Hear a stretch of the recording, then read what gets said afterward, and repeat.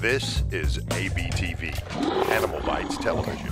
So I'm here at an elementary school with a menagerie of cool critters. I'm here to educate cool kids on how awesome reptiles are with guys like Tusk here, my ivory ball python. I get so excited to be around the kids and just see them kind of get excited about the animals. Oftentimes there's kids that are a little afraid. By the end of the presentation, they're always just incredibly interested in the animals. I really encourage you guys to go out there and do these. And in this show, I'm going to try to give you an example of what the best practices are and how you can do it, even if you just have 1 or 2 snakes. My name is Brian Barczyk. I'm no zoologist, just a guy with a passion for animals. And that passion often takes me on animal adventures around the world. This week, I'm at an elementary school with a group of 6th graders teaching them how cool animals are. You're watching Snake Bites. The first thing that's really important is pick a group of animals that really work for your educational show. Even if you only have 1 or 2 pet snakes, as long as they're really awesome looking, it's enough to get kids interested in the subject. Now that was actually why they were called milk snake. And the reason is way back in the day, farmers used to think that these milk snakes would climb up and attach to the udder of cows and suck the milk out. So the farmers were always upset that they were stealing their milk. The truth is, it's a complete wives' tale. No snakes drink milk whatsoever, okay? But that's how these guys got their name. It was just literally an urban legend. And does anyone have an idea why people think they're slimy? Go ahead, what do you think? Because... Well, what it is, guys, is that they kind of look shiny, right? And that's the way that their scales and all that pigment comes out. So they have this shiny texture to them. And a lot of people think that they're slimy, but the truth is they're almost like a leathery feel. Snakes, oftentimes people think that they're really mean. The truth is that snakes are typically very, very docile. And at best, they're more defensive than aggressive, okay? So, first off, guys, does anyone know what this is? I heard albino, but what else do you think it is? It's a python. That's exactly right. This is actually a leucistic ball python. So it's not really albino, it's actually what they call leucistic. Now albino is basically lacking the black pigment, okay? This is lacking all the pigment, and leucistic comes from a Latin word named leuco, which is white, okay? Being interactive is really important. No one really wants to be taught things, but if you can get them involved by asking questions, kind of letting them dictate where you're going with things, that always works best. Keep their attention. You don't want to lose your audience, so make sure you keep it exciting, factful, and again, ask a lot of questions. Does anyone have any idea what this is? A salamander? Close, but not really. Yep, it's a gecko, right. This happens to be a leopard gecko. And these guys are from Pakistan and India area, okay? What leopard geckos eat? Any idea? What do you think? Crickets? That's right, they'll eat any kind of bugs. Exactly, they'll eat crickets, mealworms, anything like that, roaches, and so on like that. Now this is actually an African spur-thighed tortoise. His name is Speedy because he's so fast, as you guys can see, right? Okay, now, the thing that's interesting about tortoises, again, we talked about defense mechanisms. What do you guys think a tortoise's defense mechanism is? Exactly. They just can go inside the shell, and take a look at Speedy here. Watch this. Get in there, Speedy. See, he can go in there, and you can never get to him. He's got these really spiky spur thighs here, and he can go in, and you can even see the underside here. It's completely protected, right? Now, let me ask you guys, what do you think that this is made of? What kind of material? What do you think? Bone. Okay, it's similar to a bone, but actually, believe it or not, this is the same material that our fingernails. Exact same material, right? Okay, what do you guys think is in here? A boa constrictor? Let's see, I try to look.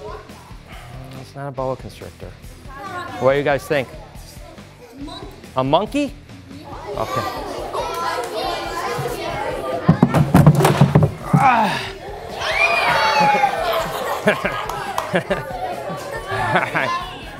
What do you guys think about this one? It's a doable. he's my buddy, as you can see. He hangs out with me all the time, and he's super, super cool. Now, American alligators are gonna get really large, okay? So he's still kind of a small animal. He'll eventually get maybe 10 or even 12 foot long. When I'm going around with animals, I'm always careful. Even though I might have a super tame animal, oftentimes I don't want to take any risk. So I'll often hold the head towards me and let them pet the tail. Hey, listen, with the exception of Sunshine, my albino Burmese python, I never want to trust anything because we don't want negative press. If something bad were to happen, even if you have the tamest animal, still it can be kind of stressful in this type of situation, so always keep that in mind. Does anyone have an idea the only predator of alligators, what it is? Anyone have an idea? Go ahead. Like a Tiger or lion, but they're not from that area. What do you think? Hippos? Well, if they were in the area, but believe it or not, hippos and crocodiles live together pretty well. One last one. Question, go ahead. Humans, exactly. The only predator for alligators happens to be humans. I always think the most important thing when doing an educational presentation is to have fun. Enjoy yourself. You don't want to walk in there and act like a stiff. Act like you love these animals and are just having the time of your life, because after all, this is an absolute blast. So does anyone know what this is?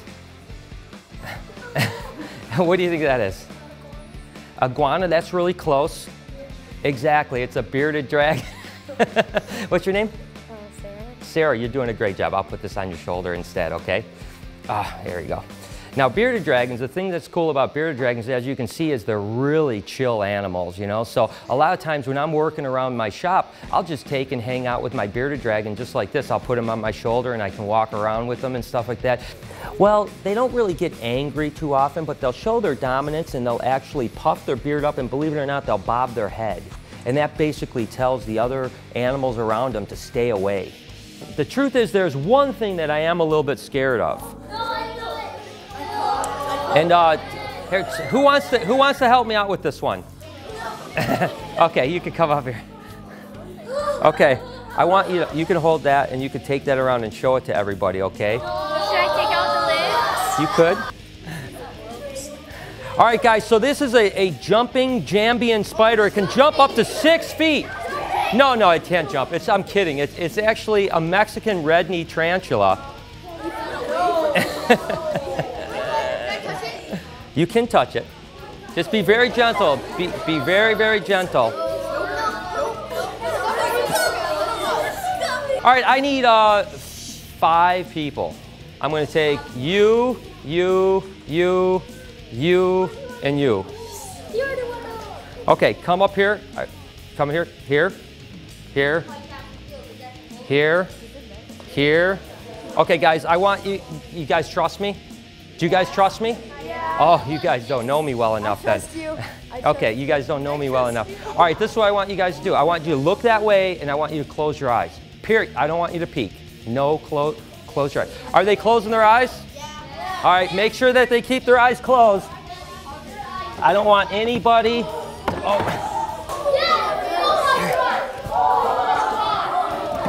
Okay, guys, hold your arm out. Hold your arms out.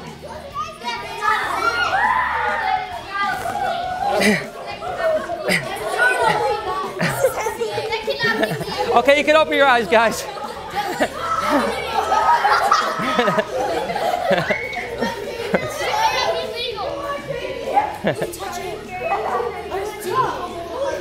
Okay, guys, this is an albino Burmese python. Her name is Sunshine. She's been around kids her entire life, and she's the tamest animal that I have, and you never have to worry about Sunshine ever doing anything to anybody.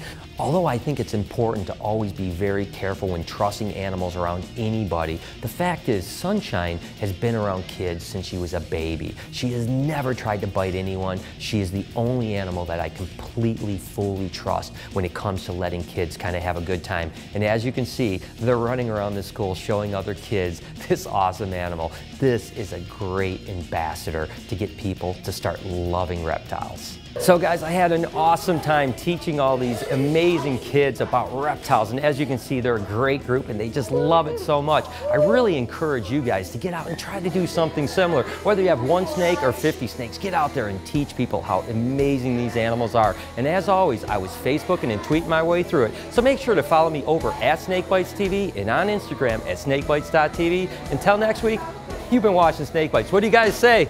Yeah!